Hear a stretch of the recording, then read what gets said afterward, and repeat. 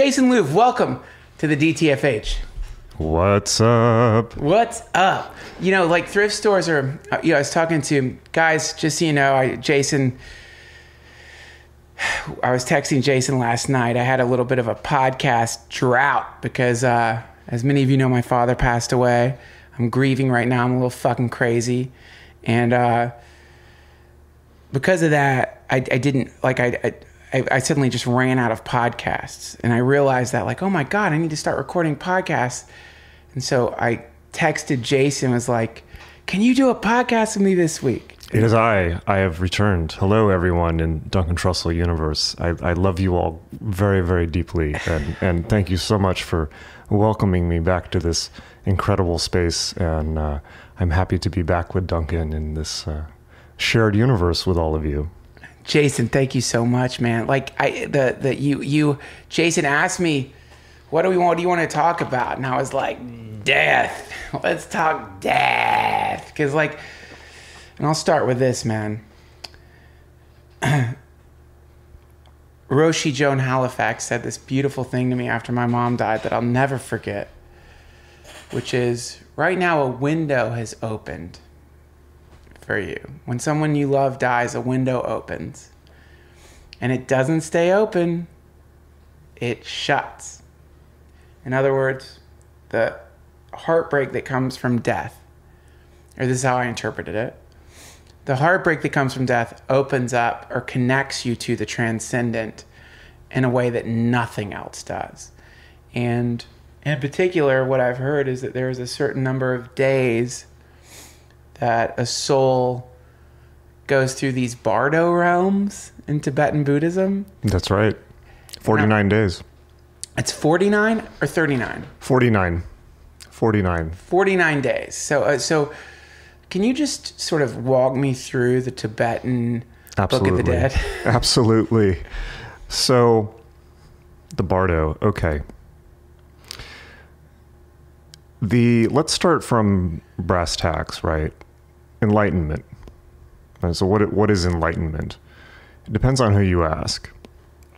If you ask the Buddhists, the Tibetan Buddhists, enlightenment is understanding that everything is empty and impermanent. Right? So what do I mean by this? 2,500 years ago, 2,500 years ago, or maybe it seems like 2,500, it could have been yesterday. It's outside the circles of time. It doesn't matter when it happened, right? Yeah. But, in linear time, 2,500 years ago, in Sarnath in India, the Buddha meditated under a tree for 7 years to attain enlightenment. Upon his enlightenment, he realized something that nobody, at least in recorded history, had realized before, which is the true nature of the self. Mm. Prior to the Buddha, of course, meditation had been massively practiced all over the Indian subcontinent, and of course all of the Indian yogis and the sadhus, and all of them, right? They all have different techniques. Most of the Vedic techniques relate to focusing on shapes, focusing on kundalini, parts of the spine, focusing on things, but moreover, largely rely on the metaphysics of the idea that there is a true self that can be attained, or Atman, right, in Sanskrit. Okay. So the Atman in Hindu magical thinking is the core unbreakable isness of a being. That's Bhagavad Gita chapter 2. It cannot be burnt. It cannot be cut. It cannot be withered by the wind. It has never come into being, will never come into being. It does not exist. That thing, right? That's the one. Okay. So if I were to describe Atman, it would be something like the fact of even existing at all. Just the fact that this is happening, right? It's similar to Kether in the Kabbalah. Okay. Right, Godhead, right? So, but Indian metaphysics, Vedic metaphysics... Wait, hold on, sorry. I did that thing, I'm very sorry. I did the thing where I go, okay, Kether in the Kabbalah. Wait. But describe it. Kether, is that that's the very top part of the Yes. the tree of life? Yes. And so that's the sort of, what's the word? The monad. Yes, absolutely. Okay, got it. So it's the number one, right? The first Sephiroth. So okay, the Atman and the Kether. I thought there was a difference because isn't the Atman differentiated? Like, isn't there like the individual soul, the Atman, and then the para Atman, which is the yes. Well, here we get into the fun thing of Vedic metaphysics, where it ultimately, when you chase Vedic metaphysics to their as far as you can go, you get the answer. It depends on who you ask, because India has this very interesting thing going on, where depending on who the local guru is, the local guru determines reality, and his might be different from the guy down the road. But in India and in Advaita Vedanta, or Sanatana Dharma, there's kind of this understanding of truths can coexist. I call it multivalent truth. That's my phrase for it. Right? It's like reality can be different. And that's okay. And that's why in India, for instance, there are more religions in India than the rest of the world put together. Right. Right. So, and that's why Hinduism has survived for so long, because it's not actually a belief system, and it just absorbs whatever comes at it. It's like, so the Christian missionaries, it's like, oh, you worship, the Jesus Deva, right? Or Muslim, Islam, things like this. Hinduism is very good at it's not exactly absorbing other faiths. It's seeing the truth in them, right? There's the verse in the Bhagavad Gita, Krishna is saying, whatever you have faith in, there I will be. It's something along those lines. So I don't remember the exact, I don't have it memorized. It's something on the lines of,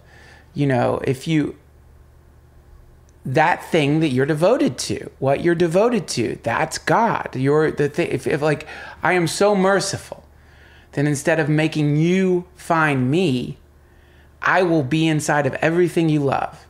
But I'm not going to be like, hey, it's me, God, here in the fucking PlayStation.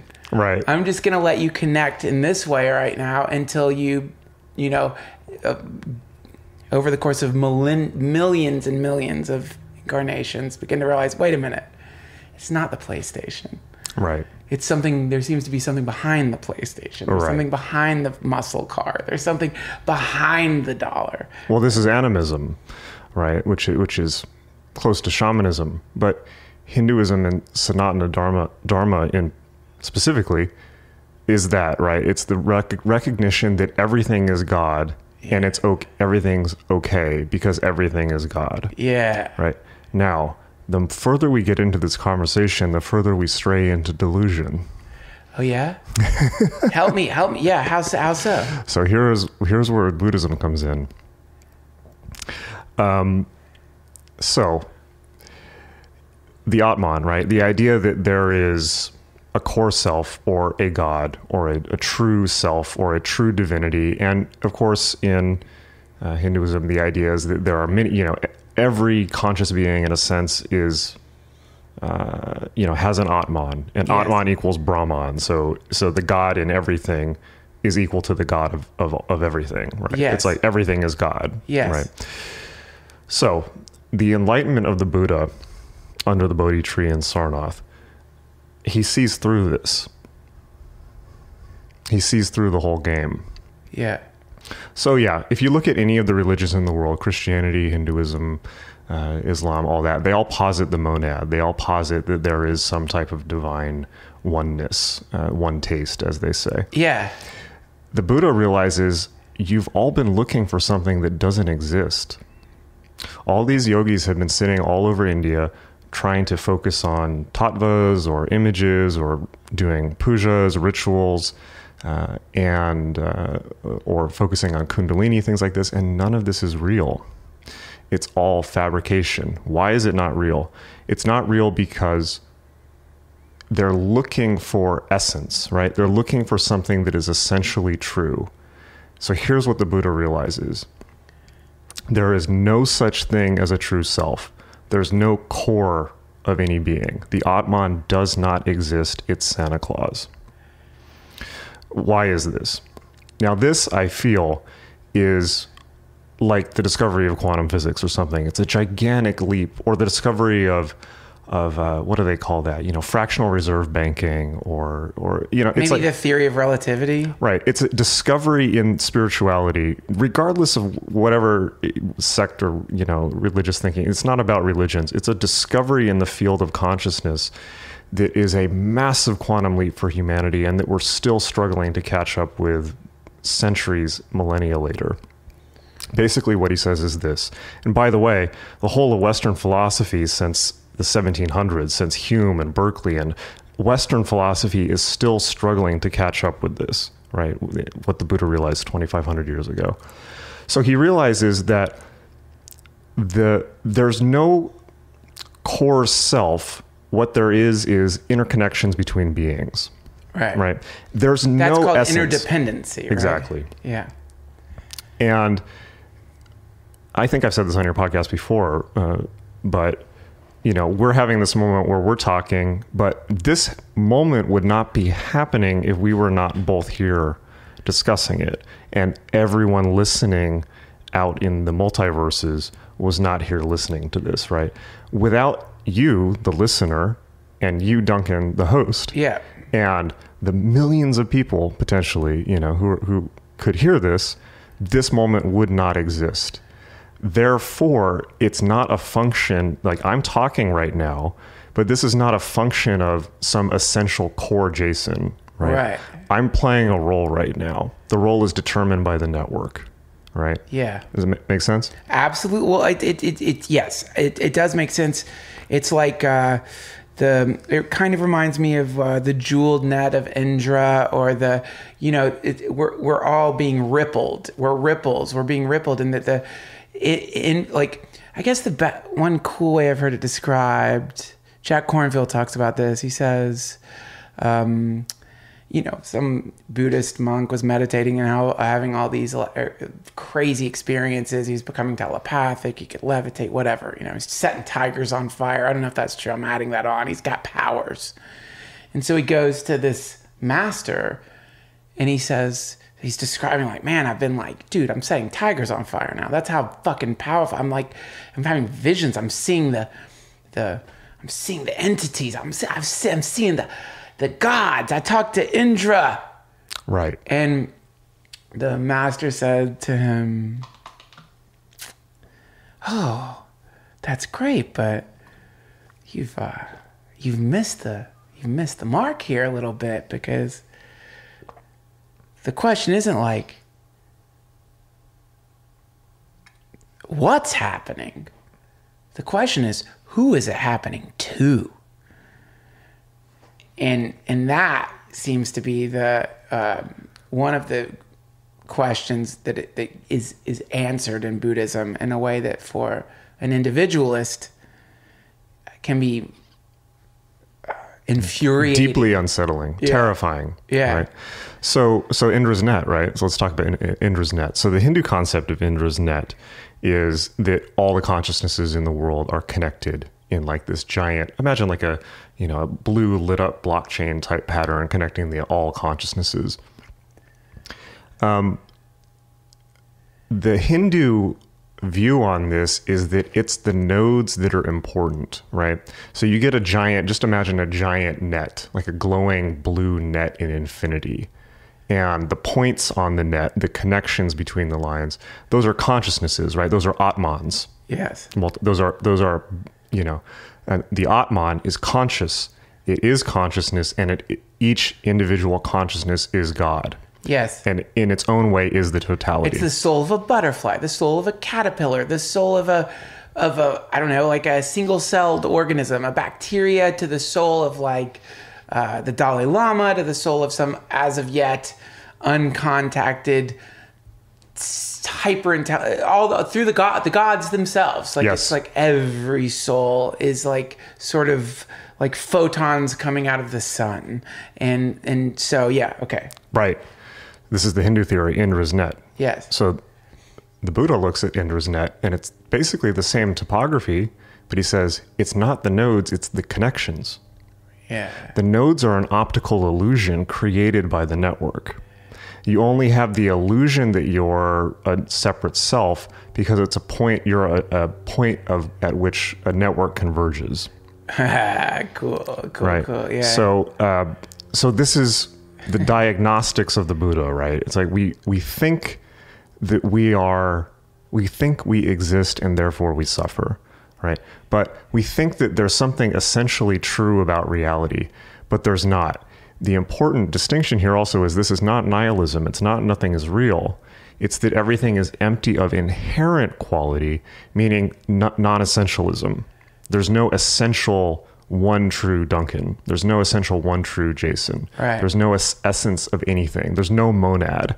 There's only infinite connection, right? Now, this is spiritual maturity, in my opinion, right? Yeah. So the Tibetan Buddhists call this the clear light, the perception of the primary clear light, understanding the essential non-existence of everything. Now, to ground this in my life, the way that I've experienced this is on DMT, right? So December 21st, 2012, I did a tremendous amount of DMT while engaged in sexual antics with multiple people. Wow. Because what do you do on December 21st, 2012? You gotta go out with you gotta go out in style, Who humps on DMT? I've never tried that. I didn't even know that was a thing. It's tricky. It's actually you can't quite do them at the same time. Yeah, but, I mean, it seems real, but I guess it's, man, I don't know how, the last thing I'm thinking when I'm on DMT is about sex, because you're so pulled into this, whoa, what is that like?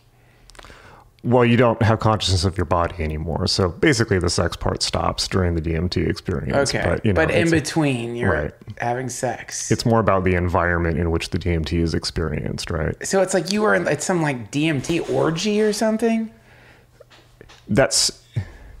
Yeah. Yeah, we'll go with that. Okay, cool. Why not? You were ready for the apocalypse, man. Well, I'm me. It's 2012. What are you going to do? Did you think the world was going to end?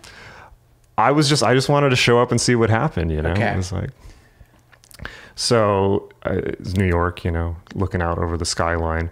But in the DMT space, I had the experience of perceiving the fundamental emptiness of everything. And I described it recently in a podcast I did with Bailey J as nothingness but shining.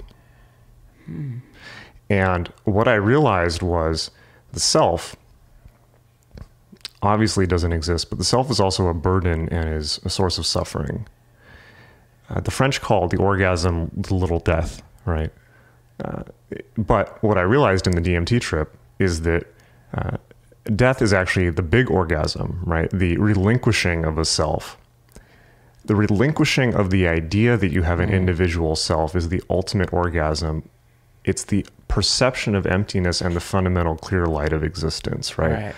Oh, if there's nobody there to suffer, there's no suffering, right? It's an optical illusion. Yeah. Now, let's take this out of my wacky life and back to 2,500 years ago. The Buddha had this insight. This was his enlightenment.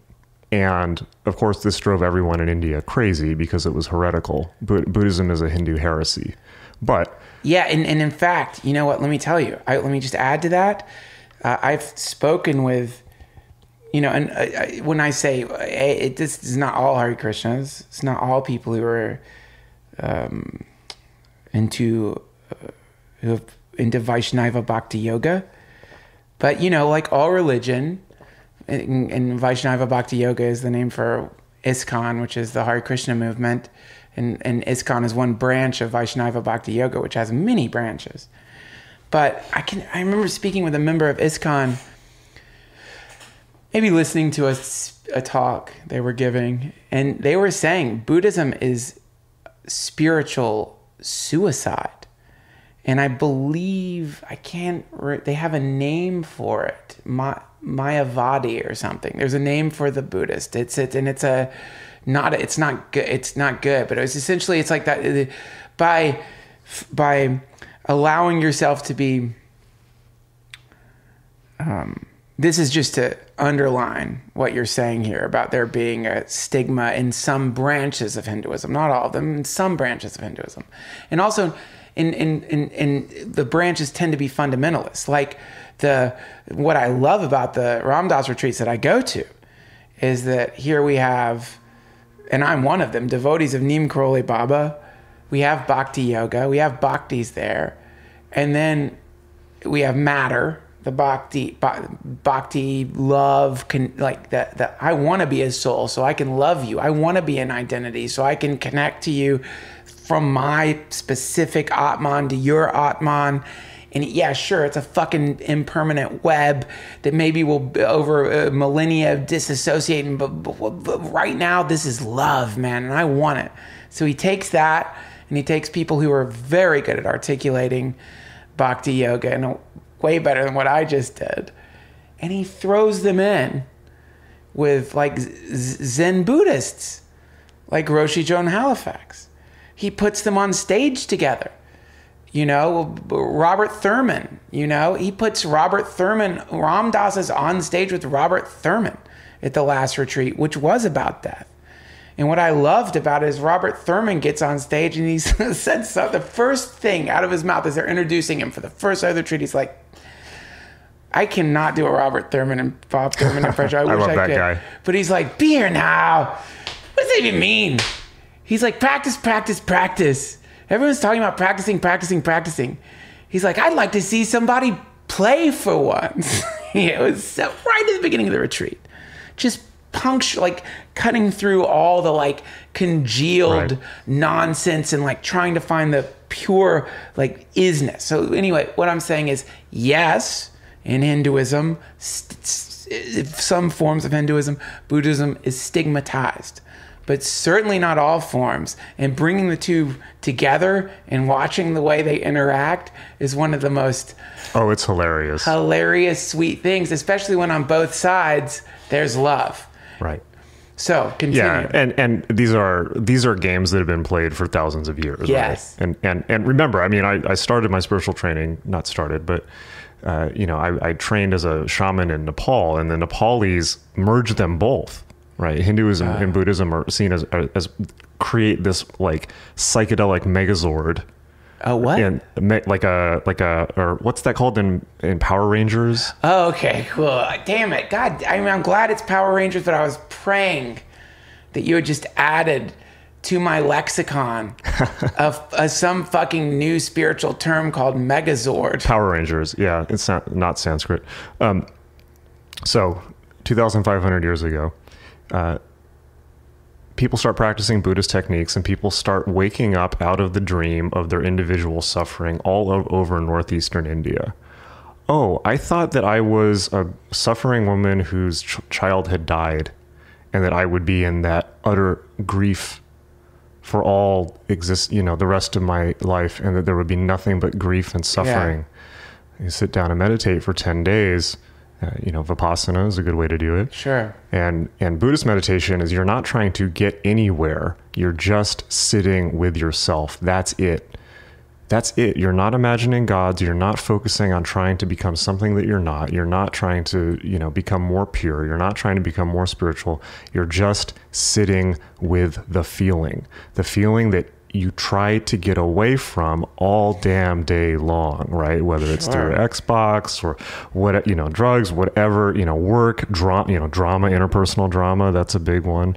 Whatever it is that you do to get away from the feeling. So Buddhist meditation is sitting with the feeling until you notice that the feeling is changing of its own accord, and the fundamental nature of everything is change and is impermanent and is emptiness, and the whole dream of your life that you thought was real was just a dream until you wake up and say, oh yeah, I thought I was a woman whose child has died and everything was suffering, but it was just a dream, and now I'm awake. And people all over northeastern India started doing this until the whole damn mass of northeastern India was awake, right? that's the first turning of the Dharma. Wow.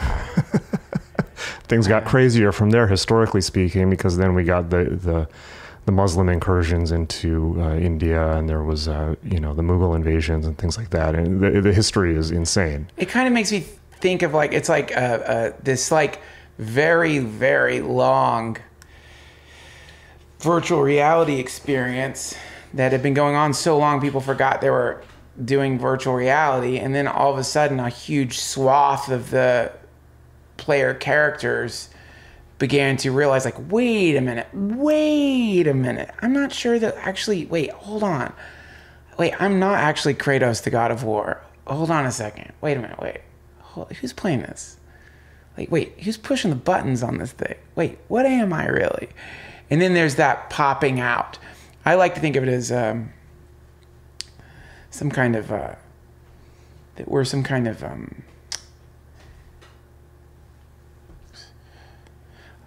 it's like we're these amnesic spiritual amphibians that, like, pop in here, and when we pop in we assume an identity, and when we pop out we this is what I used to think, actually. Now I was having a conversation with a friend of mine, and he was using the term over there, and I used to use that term too. The spirit world over there. It's like there's a place. There's like some perimeter. You cross the veil. You pass through the veil. There's the spirit world, or there's the whatever the thing. These days, I've been thinking more in terms of, and I said this to another friend. He said, "Don't call it a meat snorkel," but I've been thinking in terms of meat. So he's like, "Sounds like a dick." But I've been thinking in terms of a meat snorkel, which is that we're this appendage that is protruding into matter, and in the way that a snorkel like sticks into the air so that you can like exist for a little bit of time under the sea, And similarly, we've like protruded into this realm, and we like have this experience, but we start thinking we're the fucking snorkel, right? That's in fact part of the experience. You think you're the snorkel. You forget there's this thing underneath. I guess a better way to put it would be you have the mushroom that grows from the mycelial network, or there's a million different ways of expressing this very temporary thing that seems to have with it a bunch of qualities. And one of the qualities are identification with the self, identification with the body, identification with the mind, identification with the thoughts, and an amnesic state, or an inability to access the matrix of emptiness, whatever you want to call it, the network, the grid, the singularity, the whatever source, as some say, the monad, not an inability, but some difficulty because of our fixation on the self. Well, let's take the meat snorkel, right? I mean, let's go with that one. Let's take the meat snorkel. Who took my meat snorkel? I with the worst snorkel. That's a good of a metaphor as any, right? Would that work? Like, I'm sorry, I'm not going to go on a fucking weird, stupid tributary, but like, if you took like a big chunk of sausage and baked it, and then like drilled a hole through it and formed a snorkel, you theoretically could swim around sucking air through salted meat. Fucking horrible. I love coming to Duncan's house. It's great here. How pissed would you be if you're swimming and you look over and there's just a fucking salami sticking out of the water, and some assholes, like, just the whole fucking air just stinks of pepperoni and coral reef. I like the phrase pork snorkel. It's got a certain ring to it. Pork snorkel. Porkle. The worst invention ever made. I don't want a porkle. So go ahead, man. Sorry. A porkle. We're porkles. So we're misidentifying, right? We have a case of mistaken identity. We're here in this, whatever this experience is, we think it's real, and we think that we are somehow inherently real, and it's a case of mistaken identity. So this is the Buddhist perspective, at least. So from this perspective, let's consider spiritual practice, whether that's Hindu spiritual practice, magic, Hermeticism, Sufism, Islam, any of these things, right? Any spiritual practice that's like trying to get to something. I'm going to become more spiritual. I'm going to become more loving. I am going to become more this. I'm going to become different. I'm at A and I want to be at B, and I'm going to make some change, and I'm growing or gaining. I'm getting points somehow. I'm changing. Yeah. Buddhist perspective is, dude, you're grinding in World of Warcraft. So fucked up. That's such a great analogy. Step the fuck away from the computer. Wake up. It's just a game. You're fucking grinding in World of Warcraft. You're trying, all these spiritual practices are, you're trying to add experience points to a character that doesn't fucking exist. You forgot that you're playing a game. Dude, you're dehydrated. Drink some water. You've been playing this freaking game for like 20 hours straight to the point that you forgot it was a game. You're fucking harvesting fucking components to sell Arcanite crystals. I don't know if that's what they're called. I just remember at some point in my World of Warcraft addiction. It's so funny, dude. I can remember being so addicted to World of Warcraft and fucking... Did you play World of Warcraft, Jason? Or you just a little bit. I did have a massive StarCraft addiction, though, which I think we have in common. Let me just look this up. In World of Warcraft, there is an actual economy, right? Yeah, fucking Arcanite for sure. And like, and you can like basically use a skill called alchemy to form various. Oh yeah. I remember this. Right? Yeah. So like, and I don't know what it's like now because I haven't played in a while. I'm afraid to even look it up. I just wanted to make sure Arcanite was a thing, but I don't even want to look at it in the way like a crackhead doesn't even want to look at sugar. I don't even want to like come close to it. But you can like you end up like harvesting sort of what's it called, components, you know, for some weird alchemical metallurgy, I guess. I don't remember. It's been a long time, but you could essentially produce Arcanite bars, I think. And the Arcanite at one point was set. It was an economy, man. And the Arcanite would go up, it would go down, and you could sell that fucking Arcanite for gold, and you could use that gold to buy cool shit. And you're out there. You're if you're me, it's like 4 a.m. and you've been just like your warlock, undead warlock, Dathrak. Has been creeping through this swamp or that place or this place just to try to gather the necessary components to fuse together to make the fucking Arcanite bars. And you sell the fucking Arcanite bars or you trade them for this thing or that thing. I can't remember. But yeah, like at some point it's like you merge with Dathrak. You merge with the warlock. You're not even Duncan anymore. You're not a fucking Duncan. You're a fucking Dath. You're literally undead. You're in the swamp. And doesn't that make the game so much better, right? Oh, yeah. Like that's kind of the idea of the game, right? To merge, or even let's say even watching a movie, it's suspension of disbelief. Why are we building these crazy virtual reality rigs? We want our virtual realities to be as real as possible. Now they're going to have Magic Leap, all this stuff. It's like we want to be. That's like the great quest of media, to have an experience so powerful and overwhelming and artistically satisfying that you forget that it's not real. We want to repeat what's already happened. It's not enough that we're in our bodies and we've identified with this player character. We want to continue pushing into the simulation. It's like, whereas Buddhism is pulling out, it's like, we've got virtual reality goggles on and we're in a game, and now we want to put on another set of virtual reality goggles. And then not only do we want to put that on, but then we want to add to that another augmented reality thing, and then another. So this is like this kind of like infinite, is ingress the right? An infinite pushing into matter and time, and infinite, and in that kind of pushing into matter and time, we're desperately trying to avoid taking off the virtual reality goggles. Why are we desperately trying to avoid it? Because we don't want to feel that feeling. What feeling? The feeling. I am as I am, right?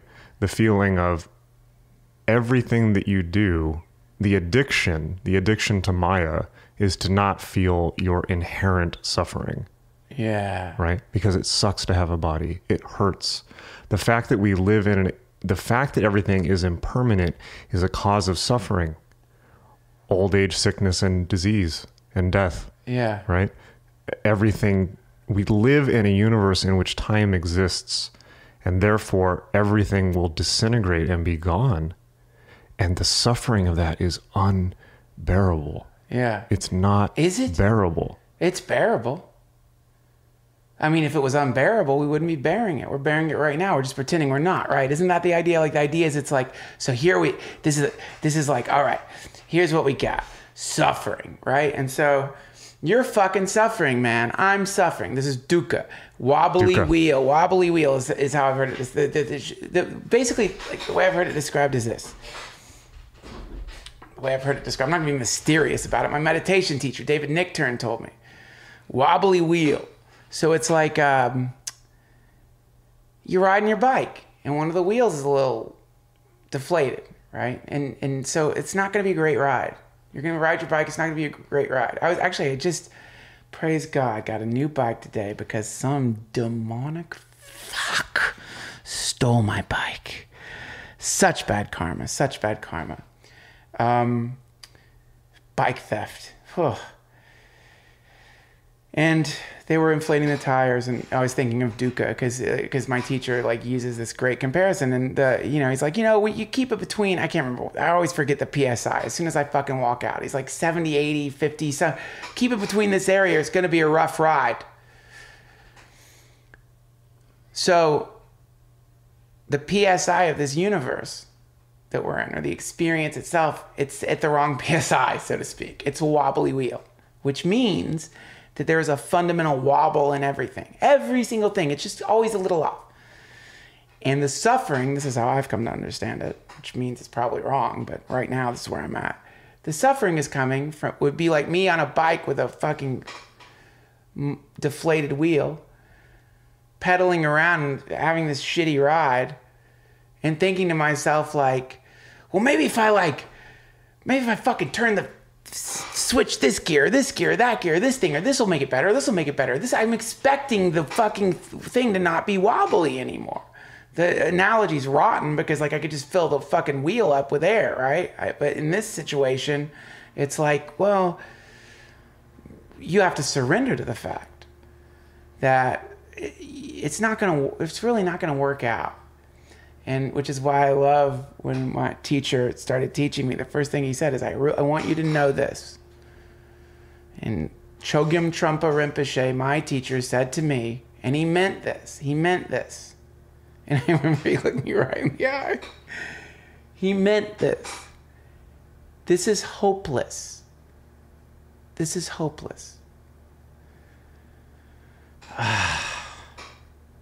Yes. See, I'm at the part of my life now where that's a relief. I've gotten past the part where like I'm in a Disney movie where hope is like, Chipmunk singing about like hope will bring you life and then no. Hope tortures your fucking ass. Hopelessness. Now the hopelessness sounds really rotten if you haven't really explored just how much you've been using hope as a flog.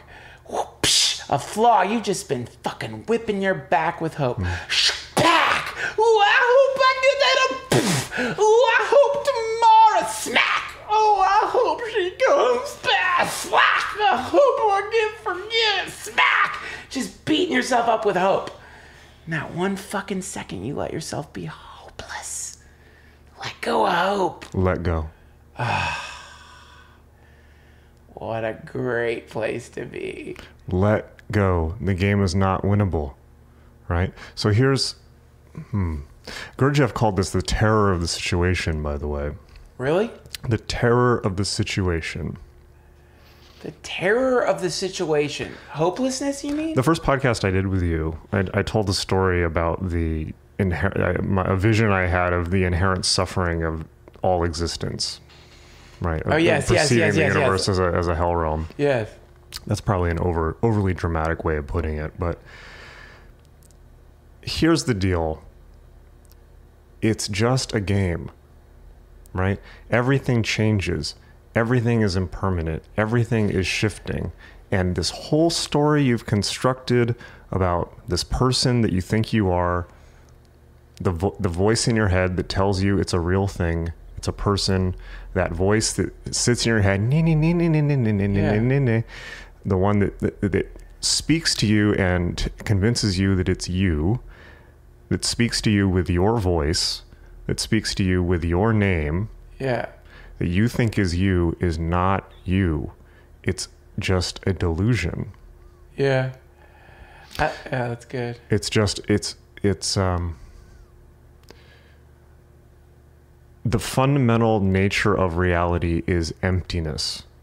It is empty of inherent meaning. And then of course that means that any meaning, whatever can be constructed from it, it's infinite chaos in a way, in the best and most creative sense. Yeah. But the Buddhist perception is, when you think the game is real, you suffer, right? If you've identified with your World of Warcraft character and then your World of Warcraft character gets nerfed, you suffer because you think it's real. Yeah. Right? Right. Now this point is important. This is something Ram Dass talks about, and it's important. So you and I sit down and play a game of fucking Monopoly. You know, I do not want you, Jason Louv, every time we roll the dice, to be like, this is just a game, Duncan. It's not real. I want you to be like, I'm gonna take your money, right, bitch. And I, because that's how you play Monopoly, right? Monopoly is not meant to be played in some kind of like. Monopoly is a vengeful game, which is obviously one of the most hilarious critiques of capitalism in existence. That nobody got. It was actually created by socialists. Right. Yeah. It's hilarious. So it's really and it like just naturally turns everyone playing into like either cheaters. Everybody turns into like everyone's like looking at like Donald Trump like, oh my God, I can't fucking believe this is like, what are you talking about? It's like, it really is. It's like someone pulling a fish out of the ocean and being like, oh my goodness gracious, I can't believe how wet this fish is. What, you fucking think it's a fish? Right. It's funny how nobody got the point of that game. The point is, it's like, the point is to demonstrate that the game is rigged. And this is kind of the Buddhist critique, right? It's like addiction, right? Addiction is a great metaphor. Oh, wait, I'm sorry. I'm sorry. Very quickly. I'll finish the point. My point is this. One level, rigged game. That's okay too. That's okay. Rigged game, okay. Suffering, okay. World of Warcraft, okay. Dathrak addiction, okay. That's the thing. Because if we're applying, if we're saying not okay to this thing that we're in right now, then we've applied meaning too. You know what I mean? So it's a perfect not okay, I guess you could say. Everything is perfect, right? This is my perception. The universe, matter, energy, space, time, as they say. Everything is perfect. The universe is constantly fulfilling. It is like the God is constantly fulfilling our every desire. Like everything is there. Everything is manifested. Everything, all kinds of experiences. My God, just since you were born, how many insanely colorful, psychedelic, incredible experiences have you had just being alive? Fucking awesome. It's the ultimate drug. It's the ultimate addiction. Yeah. Existence, right? Maya, samsara, addiction. Yes. Addiction. Oh, I just want to see what happens next. I just want to see what happens next. I just want to see what happens next. And on and on and on into infinity. Yeah. Right? But it's all inherently meaningless. It's just a fucking trip. It's just a light show. Sure, but it's fun. This is like what I mean. And God forgive me, all Ram Dass people listening. This is my own interpretation, but this is what I love about these retreats. Is that this conversation we're having right now? It happens, and on one side you've got yes, I love it. It's great. Or what Ram Dass does is he goes, yum, yum, yum, yum, yum, which is actually a mantra, by the way. And yum, yummy, it's good. It's and I'm speaking. Well, it's one of the chakras. I can't remember which one. It's a chakra, and there's a sound. Mantra. Yeah.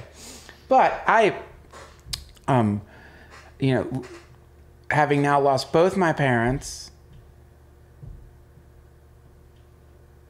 and grieving, it's still like, this place that we're in right now, it's really quite delicious. It's like, it is a game. That's right. It is a game, for sure. And by getting all serious about the fucking game and being like, if I'm playing Monopoly with you, Jason, and I want you to take it seriously. And I would really love to like watch your, like the in fact, someday we should film ourselves playing Monopoly, because I would like to watch the character that you play as you're trying. I have to, a ruthless strategy to I can ruin any Monopoly game, really, because I hacked the Monopoly, right? I figured out how to. I'm not going to give away the secret, but awesome. there's a way to completely destroy the game. I'm already mad at you. I'm already pissed. But think about it this way: like, why do people find real spiritual practitioners annoying, right? Like, or for instance, I mean, let's not get over dramatic, but the whole thing of, okay, like Christ was crucified, right? It's like spiritual practitioners are fucking dicks. They're dicks. Why are they dicks? Because they're basically running around. Like, imagine like 8 people are playing Monopoly, and then Jimmy shows up and is like, "This is a game. Stop playing this game!" And just like Jimmy! starts like hitting the pieces. These aren't real. What are you doing? Hey, why'd you guys crucify Jimmy? Okay, well, we were playing fucking Monopoly, and this son of a bitch is coming around, like, trying to give all the pieces away and play. I don't know, it's a different game. It's like, dude, we know it's a game. Like, just don't. Another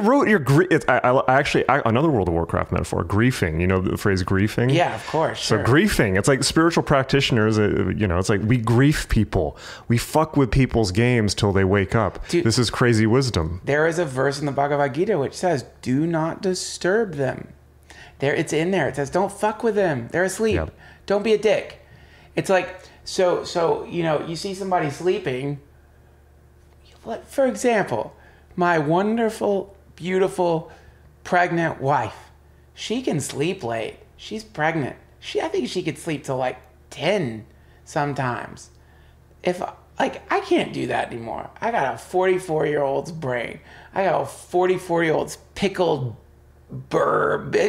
My brain just got burrs and cat. It's like, I'm gonna wake up early. I'm gonna wake up at like 6 or 7, and that's fine with me. I'm okay with it. I accept it. I like the morning, P.S. But me waking up at that time, man, to then like fucking like wake my wife up. Hey, wake up, Aaron. Time to get up. I'm up. Don't you want to see the beautiful morning? Don't you realize how beautiful the morning is? God, the sanctimoniousness of a fucking morning person. Talk about crucifying. Fuck crucify. Crucify a morning person. The fresh dew on the flowers and the piranhas of the fish. Fuck you! I want to sleep like the night. It's okay, right? Or like somebody running into a movie theater screaming, you're just watching a movie. Same type of exactly. thing. Like so there's a certain level of etiquette, which is that if you find yourself waking up, and this is of course one of the neophyte phases. A neophyte who just barely starts waking up will start immediately. Don't you know that everything? I've done it certainly, and that's one of the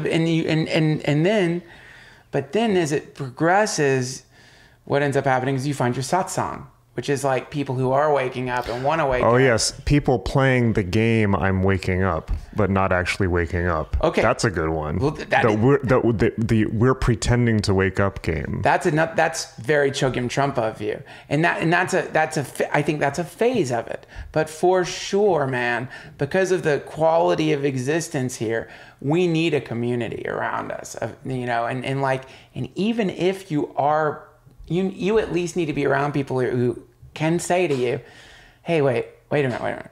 Are we playing the game of waking up, or are we waking the fuck up? What's happening here? What's going on here? What is it? Are we doing that thing where we're like pretending to be up and we're not?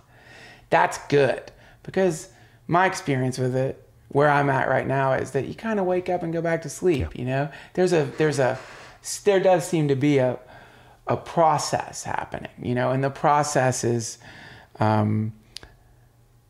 Oh my God, I'm going to quote the Grateful Dead. Sometimes the light's all shining on me. Other times I can barely see. You know, that's it. Lately it occurs to me. What a log. I have a bad voice. Straight trip it's been. But the point is, like, sometimes you're up, sometimes you're not. And what I love is that when I fall asleep, I'm lucky enough to have teachers who, like, let me. You know, all right, go back to bed. You want to go back to bed? Go back to bed. And in fact, one of the coolest, my first contact with the Hare Krishnas was with this wonderful devotee named Bada Haridas. And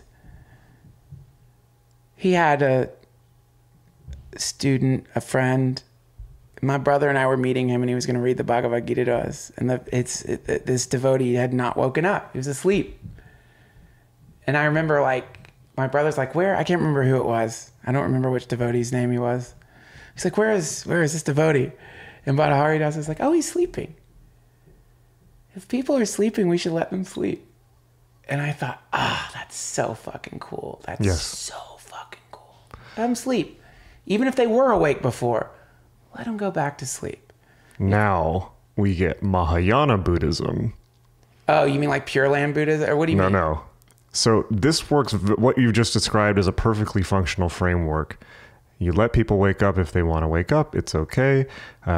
It's really great to hang out with other people who are awake. It's okay to go back to sleep. In fact, everything's pretty much okay.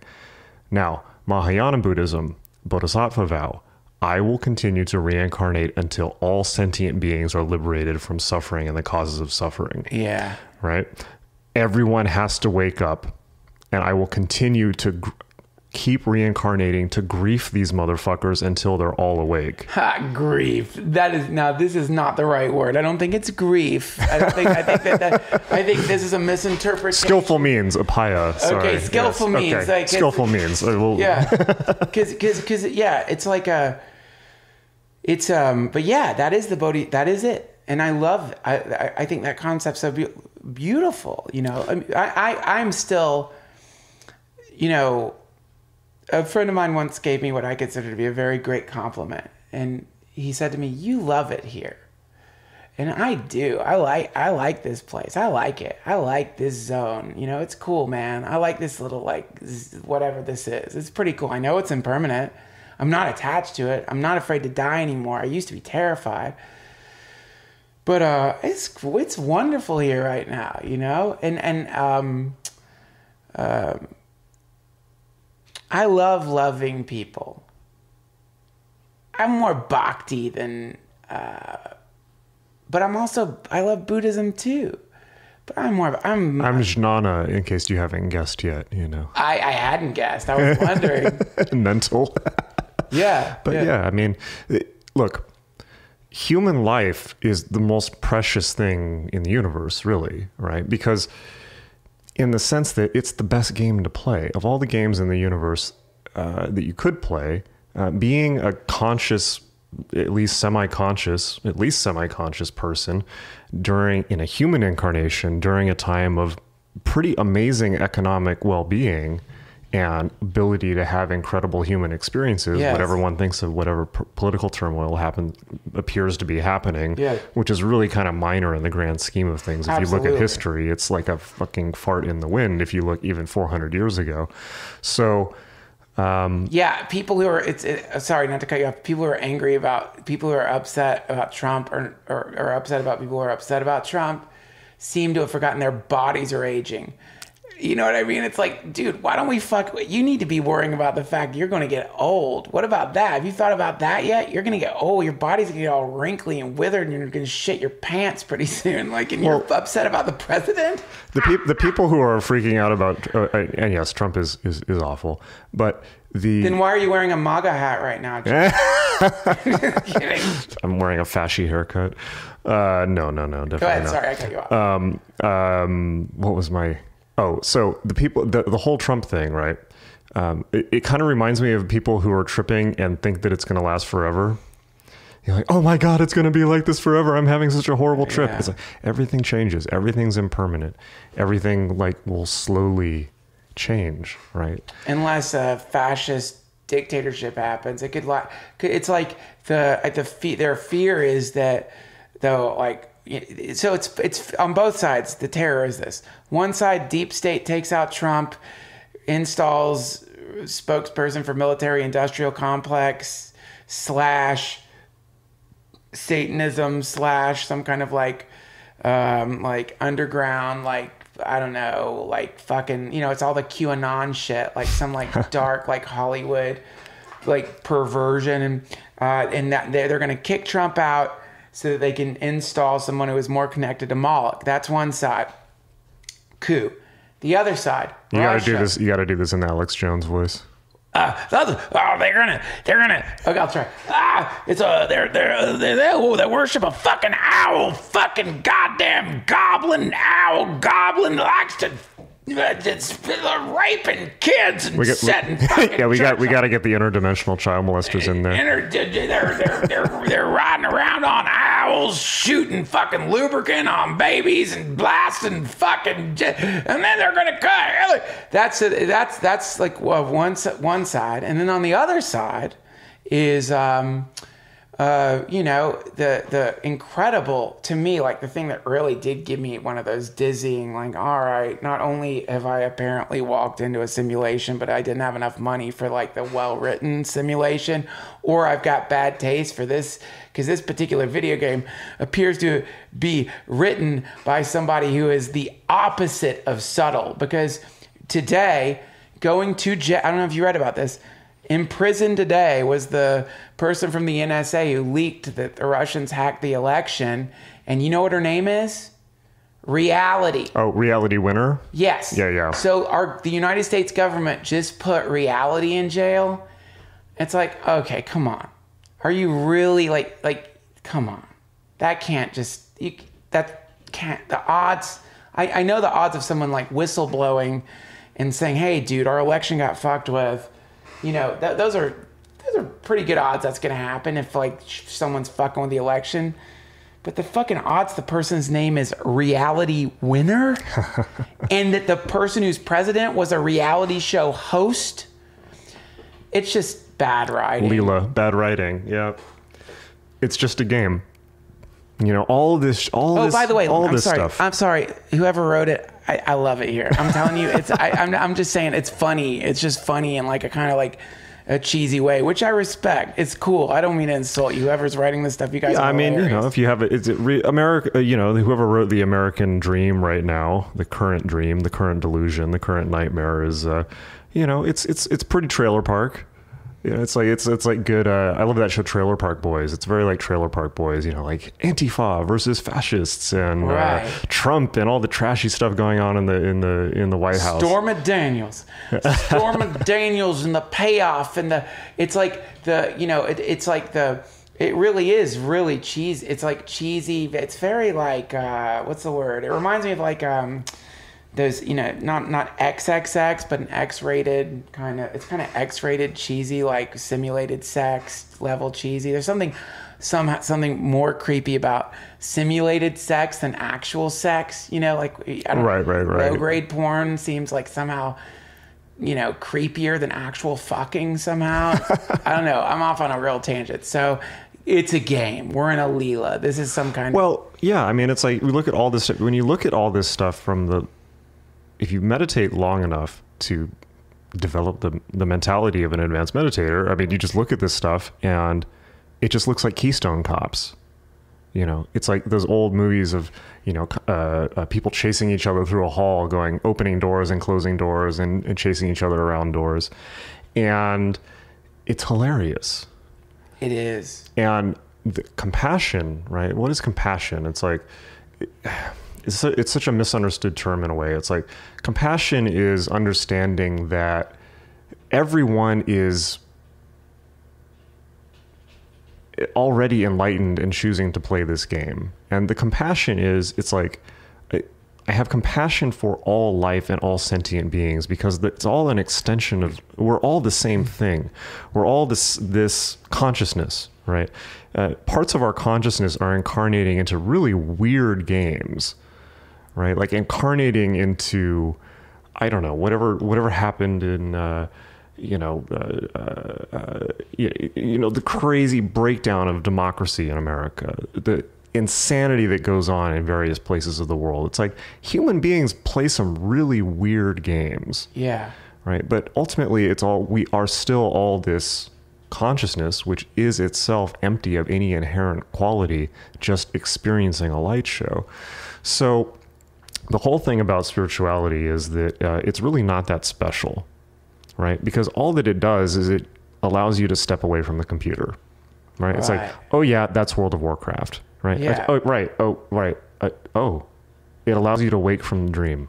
And in awaking from the dream, it allows you to remember that your suffering was also a dream, but that also all of your joy and your love and everything was a dream. But here's where I'm confused. So, and this is brings us to probably the last question. 1 second. That's the dog scratching itself. Perfect. It's the drum. Here's my question, my final question. And it brings us back to what we were talking about in the beginning, the Bardo states. So you're talking about this waking up, not being in the video game, not being in the game anymore.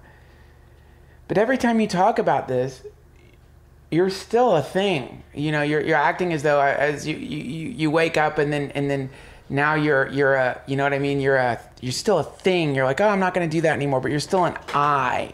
You're still an I.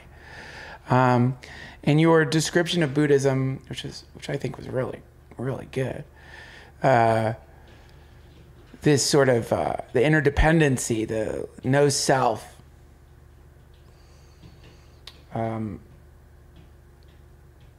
It seems to kind of negate the idea of the soul, and not doesn't seem, it does, you know, or at least like makes the soul another temporary phenomena. So what is it then that is experiencing these Bardo states? Aha. What are the 49 days? What's going through that? So here's where it gets really fun. So I opened up by saying, well, let's get down to brass tacks, and then we went off on this huge tangent about what is reality, what is enlightenment, right? So the Bardo. So think about it this way, right? You're living your life. Everyone's living their life out there and thinking that it's real. And then they die, right? Yeah. In the when you die, according to now this is in the Bardo Thodol, right? So it's I believe the Nyingma Buddhism, right? So the first school of Tibetan Buddhism, the original school of Tibetan Buddhism, explored this in great detail, and you can verify all this by reading it. This is how the Bardo works. When you die, you trip for 49 days, right? Because here's what happens. When you're in a body, you're experiencing all these different hallucinations. But as my Sufi teachers told me, as long as you have a body, you're able to modulate your frequency, right? As long as you have a body, you're able to change the frequency at which you're experiencing reality. This is why human life is so fucking precious. Yeah. It's why human life is so important. It's why human incarnation is the best of all possible incarnations. Because yes, in theory, you could be born as something greater, an angel, a god, something like that. And yes, you could be born as something lower, a demon, something like that. But the thing about humanity, a human being has a choice. A human being can choose, and other things in the universe cannot, right? So as long as you have a body, you have the ability to choose, make new choices and make new decisions which modulate your frequency. When you die, you lose that ability. So think about it like this. Your life's a trip. Let's say your life is horrible, awful. You live in a war zone your entire life, right? You're resonating at that frequency. Over the course of however long you live in such an existence, you have various opportunities to hopefully to change and transform that energy into something else. People get out of war zones all the time. They, people get out of refugee camps, things like that, or whatever it happens to be, right? Human beings are experience choosing machines. We choose experiences to have, and then we identify with that experience, that game, right? Who chooses? Well, ultimately nobody, right? But but this is the previous point of our conversation where we were talking about games. Everything's a game. When you see things, everything is a game that becomes... This is in Ram Dass's Experiments in Truth. He talks about this is the idea of burning off karma, and it's like it seems to clash with the impersonalist perspective in the sense that, but so what you're talking about is like, and I do love the idea, and the older I get, the more I think it's probably true. I don't completely understand it, but I kind of do get it. So like the idea is like, all right, I mean, I'm coming back. I'm going to become the meat snorkel again. This time I'm going to be I don't know, I'm going to be a Palestinian, and I'm going to be born, and I'm going to live to be 3 because I end up getting shot or bombed. And I'm going to experience just terror for most of my existence. And this in some way or another is going to refine or teach or burn off or help me get closer to source or become something divine, or it's a perfect expression of the thing. And you just saying it, it's like, fuck that. That fucking bullshit. That's just another bullshit religious rationalization to make sense of the incomprehensible, inconceivable suffering of the world, right? And so the great example that I've heard is like, think of a squirrel in a fire in a forest that just like, it was just a squirrel. It did nothing. It did not. There was a forest fire. The squirrel got burned. It didn't kill it. And now the squirrel's lying on like scorched, blackened, charred ground, twitching in slow death agony. And so the idea is like, well, the squirrel picked it. It decided to be that squirrel. It wanted to be the squirrel. It chose to express. The universe is just expressing itself through that charred, twitching squirrel. And I guess that's perfect, huh, hippie? Right? Right. So, and the answer to that question, on one level, and it's really hard to hear, and it's really hard to say, is yes, that too. But, holy fucking shit, don't say that around the wrong person. Definitely don't say it on a podcast. So I'm overcome with great compassion and love for all humanity. I love you all so much. All of you. We are all one being.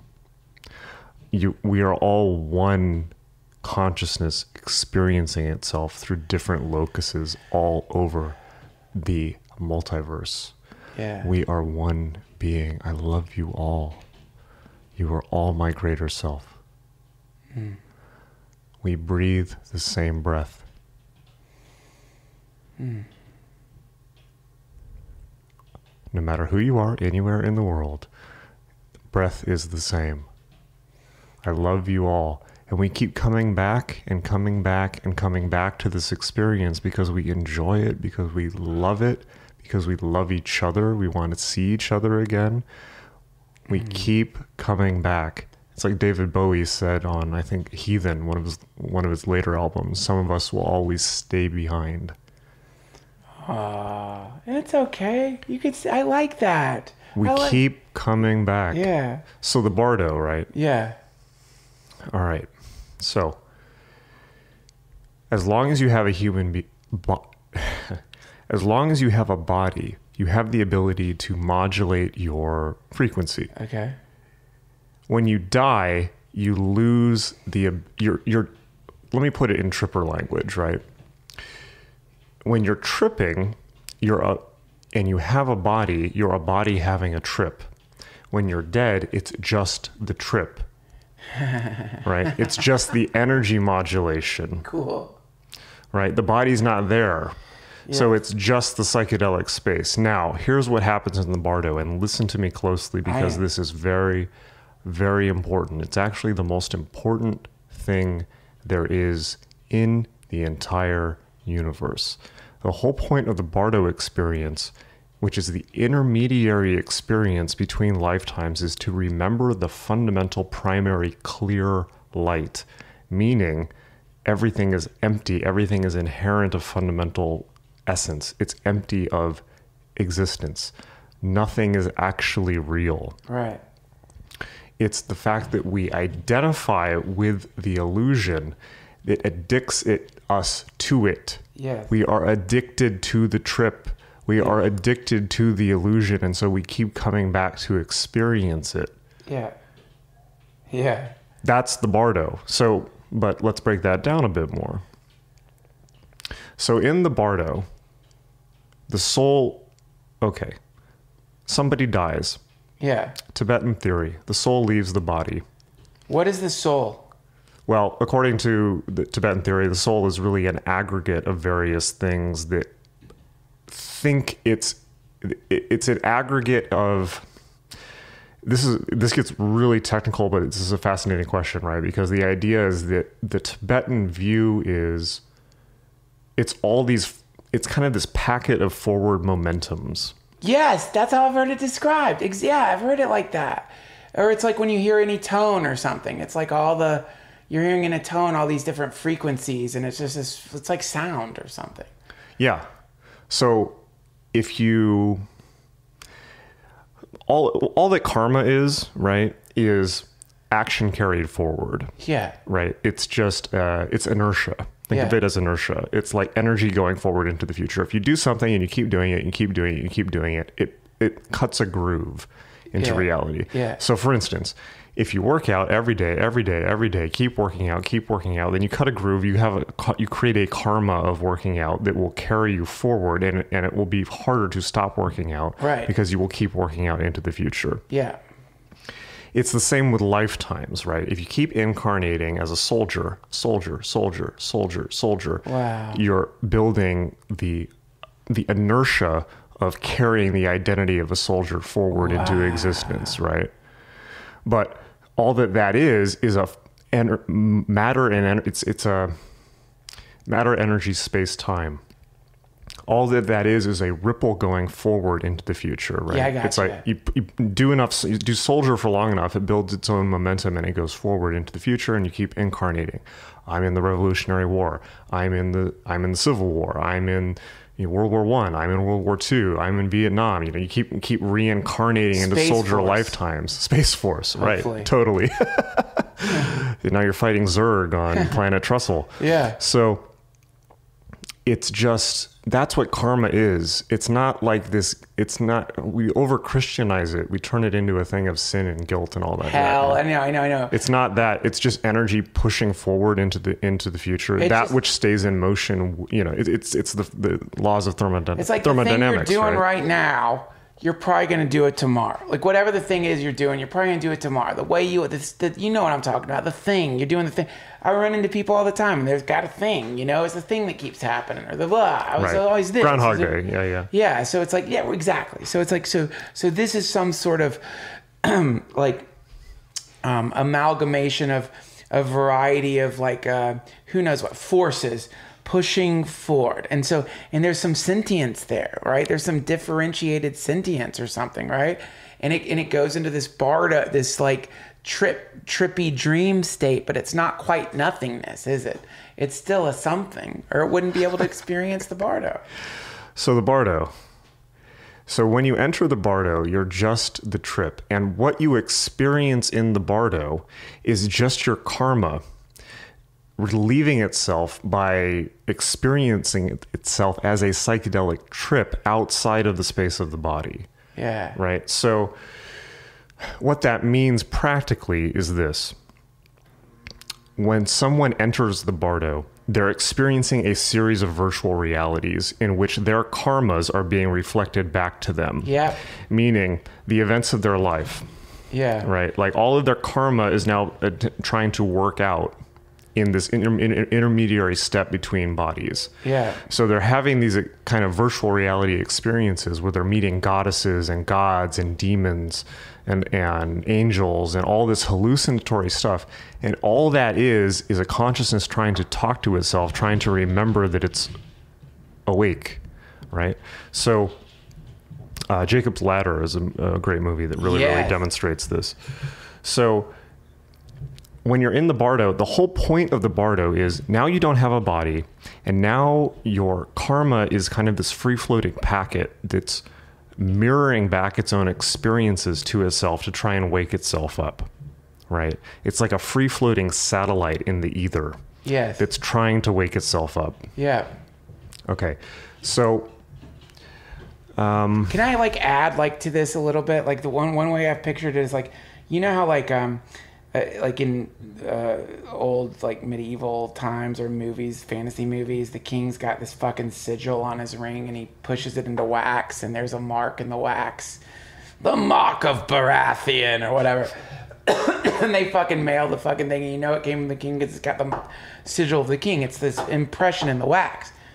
In the bardo realms, I imagine what may be happening is that your karma is the ring and all the surrounding potentiality is the wax.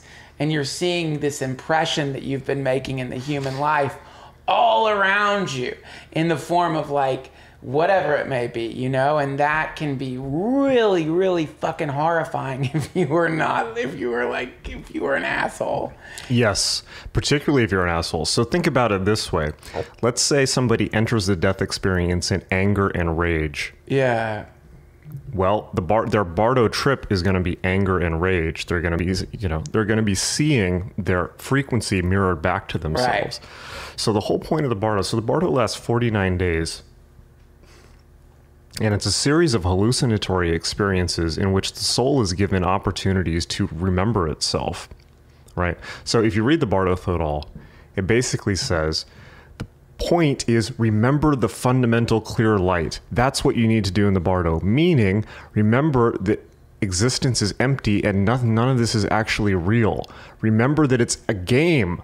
Wake up, even if you're not in between lifetimes. If you can wake up in between lifetimes, you don't have to reincarnate because you remember it's a game, at which point you can choose to not have to reincarnate, right? Yeah. That's why the Tibetans practice dream yoga. That's why they meditate in their sleep. That's why they do Bardo yoga, right? Because they want to, it's like when you train yourself to have a lucid dream, to wake yourself up in a dream, they're training themselves to wake up after they're dead. So death is actually like it's like a chance. You might be able to jump into a different subway car, except in this time it's not like it's jump out of a subway car. It's a chance to jump out of. It's a chance to let go of this never-ending, ceaseless pattern of reincarnating in matter. Think of it like this.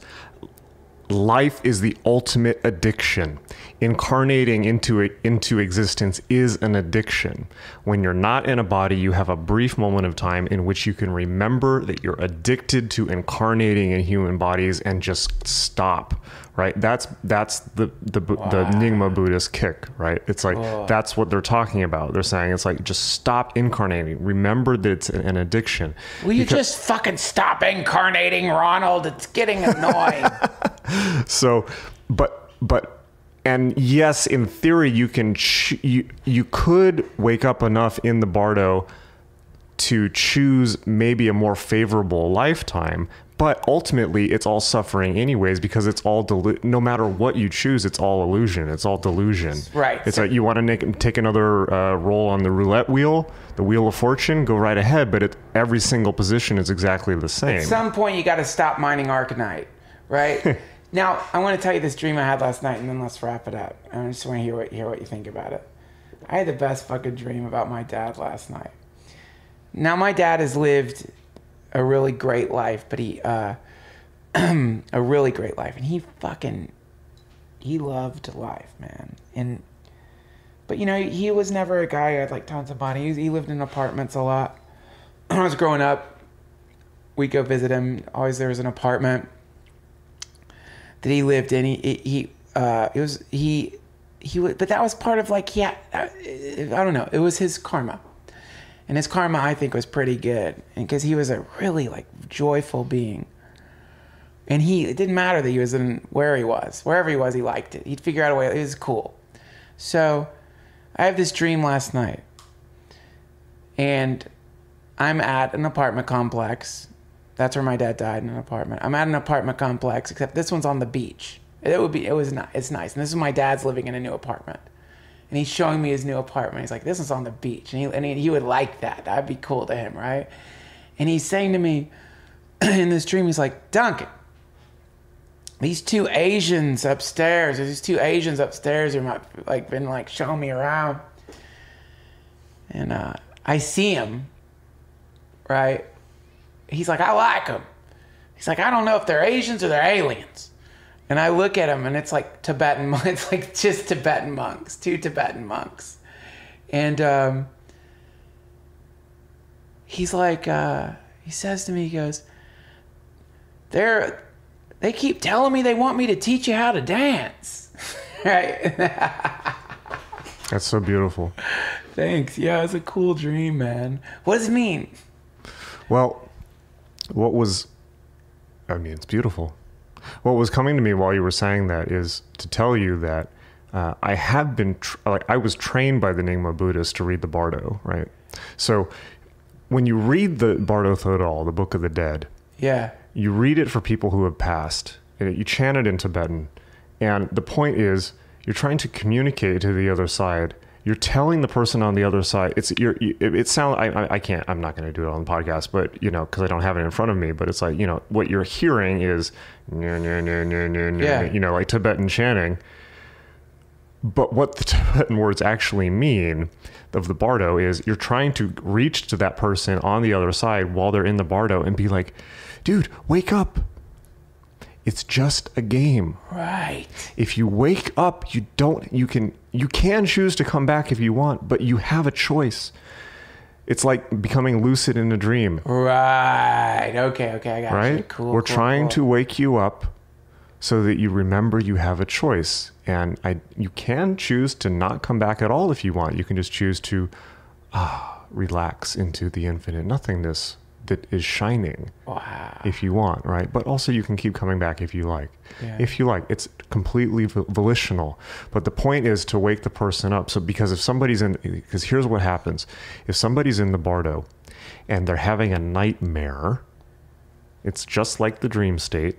They're having a nightmare, and the nightmare is that they're being tormented by the karma of the actions of their life, right? Right. They were anger, war, aggression, destruction, rage, all of that. Yeah. Hell realm karmas. They're experiencing it and they think it's real. It's not real. It doesn't matter. It's like, this is where the Christians get it completely wrong. The whole idea of like, oh, there's an eternal hell you must go to where you will suffer. Oh, there's an eternal heaven you must go to where you will be eternally, it will all be wonderful. Yeah. No. Those are trips. Those are just trips. They're not real. Right? The point is, you have to remember that it's fucking World of Warcraft. Right? So, but what happens is, okay, so let's look at two different scenarios. Best case scenario in the Bardo is that somebody remembers the primary clear light. They remember that it's just a dream. They remember that this whole thing is just World of Warcraft, and they're like, oh yeah, right. And then they get on with their day. Right? They don't have to continue reincarnating into the Matrix. Gotcha. Right? Second best scenario, by the way, is that if they can't fully do that, the best thing to do is to chant the name of the guru or one's own yidam, personal guardian deity, or holy guardian angel, as we say in the Western magical tradition. Yes. Right? So the worst case scenario, not worst case scenario, but the standard issue scenario, right, is that the person in the bardo is unable to remember that it's a dream or does not want to. What happens? Okay, let's trace this back. Jimmy is angry. He's born angry. Angry. He lives an angry life. He's a soldier. He fights in Vietnam. He kills a bunch of people. Anger. His entire life is colored and characterized by anger. Yeah. When he dies, he's angry. He's angry at God. Why did you give me this life? Why did you give me this life of anger and suffering? Why did I have to kill people? Why war? Why? Anger, rage. When Jimmy loses his body, he goes into the bardo, and it's just the trip of anger and rage, and all of his anger and rage is now personified to him as demons and wrathful deities and all this stuff. Yeah. And all the wrathful deities are trying to do is mirror his own state back to him so that he'll recognize himself and wake up. So if he wakes up, he'll remember that he was just playing World of Warcraft, and it's really not that big of a deal, and the universe is infinite and loving and empty, and it's his choice. However, if he does not, now here's where this gets really squirrely. If he doesn't either remember the primary clear light or remember to chant the name of the guru or the guardian spirit, he then must return to rebirth. Now, you remember what I said about frequency. Jimmy has a certain frequency in life. When he's in the bardo, he has a chance to wake up out of that frequency, or at least change it, at least try to see through it. But if you don't have a body, you can't really fully change the frequency. You can just try and wake up out of it. So Jimmy's angry in life. He's angry in the bardo. So when he reincarnates, where do you think Jimmy reincarnates? Jimmy's angry spirit finds a place to reincarnate. He is attracted to the world and finds parents of the same frequency. Right? You think about people who are born into war, born into abusive situations, things like this. Now this is almost like too hot for TV, but here's the really, really squirrely part about this. And I swear I'm not making this up. This is actually in the Bardo Thodol. What the Tibetans say is, if you go transit the 49 days of the bardo and you do not remember the primary clear light, and you don't remember it's all a game and that it's all an illusion, etc., and you begin you begin the re-entry process. Yes. You begin to re-enter into the human loka or the animal loka or whatever other loka you've been attracted to. Yeah. Because of the law of karma, you can't just go anywhere. You have to go somewhere that matches your frequency. But the reason this happens, this is cosmically hilarious. The reason this happens is because the addiction to sex, right? Sure. So now here's Freudian beyond Freudian. I swear the Tibetans say this. What they say is the reason that people keep incarnating is they're so addicted to the experience of sex that they witness their future parents having sex and are sexually attracted to it and enter into the contract. Wow. Right? But it has to be parents that are at the same level of vibration as them, because they're not really able to perceive anything that's not at their same level of vibration. Wow. So if you imagine like the re-entry experience as like a non-incarnated spirit watching this gigantic like Pornhub of like everyone on earth fucking. Yeah. And like seeing the ones that are like it and becoming sexually attracted to that, wow, and then incarnating as the child of that couple. Oh, wow. That's what the Tibetans say. I mean, what are you going to do with that? Are smart. Dude, I'll tell you, once, a long time ago, I had a one-night stand and the condom broke. And I can remember laying there and like trying to send out psychic signals to any soul emerging from the bardo and being like, I guess it would have been too late by then, but being like, don't come into this right now. This isn't what you want. Man, that is so cool. I've heard it described that's a way better description than what I thought it was, because you've studied it. I thought it was like you get chased by demons into people having sex. So my version of it was more in terms of like, you're running from demons, you're running from something, you see people fucking, you dive into them as a form of escape.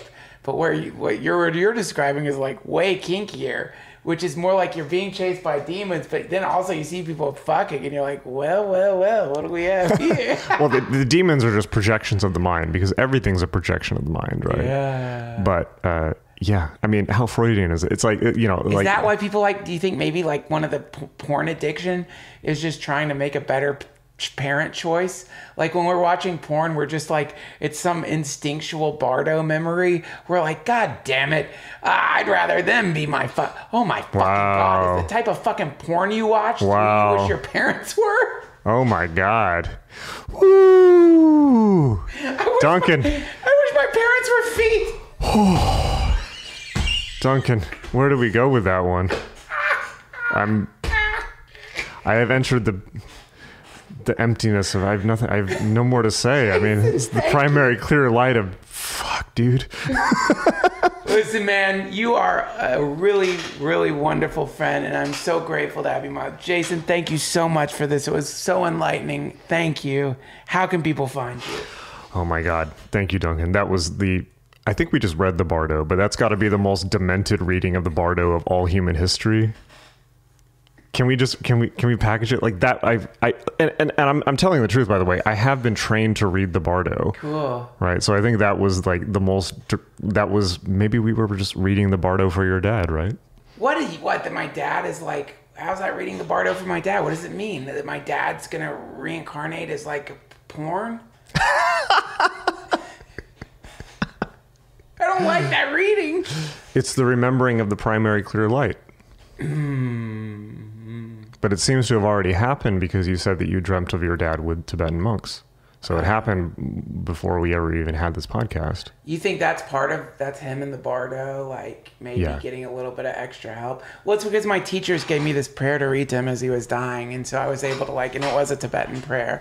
And before he died, he read the Tibetan Book of the Dead. And also before he died, I taught him Mani Padme Hum, and he died with these Tulsi beads in his hand that came from a Baba in India. So there are a lot of good forces to help his momentum, and also beyond all that stuff, he was happy when he died. There was a lot of love. Wonderful. So my hope is that dream means that he's got some friends over there. That's what it sounds like to me. Oh, I hope so. Where can people find you? Well, let's see. So jasonlouv.com. So I've at Duncan's insistence, I've started a podcast, or I'm well into a podcast at this point. You can find it at jasonlouv.com/podcast. And my book, John Dee and the Empire of Angels, has been juggernauting around the world. From what I heard, I think Mitch Horowitz told me it went through 4 printings in its first month. Wow. He heard that from the publisher. That's great. So, and Duncan has a quote on it. So you can find that on Amazon, and everything's at jasonlouv.com. So you can find the podcast there. And then, of course, I've got a free course on magic that you can get by texting the word shaman, SHAMAN, to the phone number 44222. And all of the secrets of magic will be unveiled to you. But also, if you call the White House number and say shaman, you get connected to your magic class, right? Absolutely. Jason, you're the best. Thank you so much. Drinking blood from the stump of a prison guard that I just chopped up, that used to be freedom to me.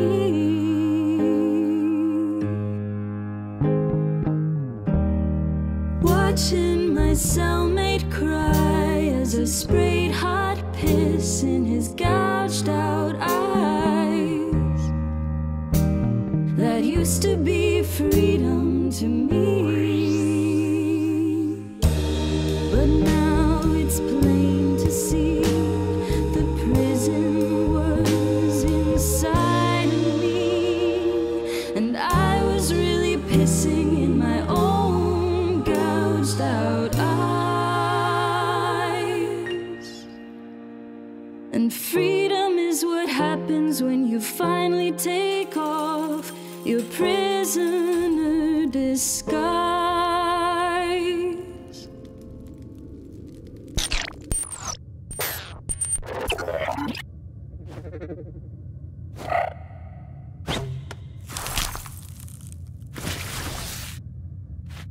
Holy shit.